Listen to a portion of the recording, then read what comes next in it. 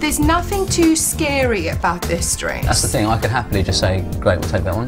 With the help of his style guru Pete, Lee has picked out 2 contenders in the first shop. You know, they both cover what you need for her. It's just which one do you prefer? Yeah. Okay.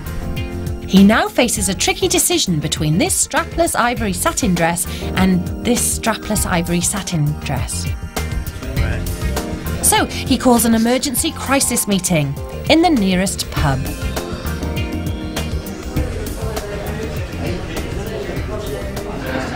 Between those two, I think we've got 2 really nice dresses. There's obviously the danger that she might not like what he's chosen for her. I'm tempted to choose the first one that we saw just because it was the first one, so I can say it was that.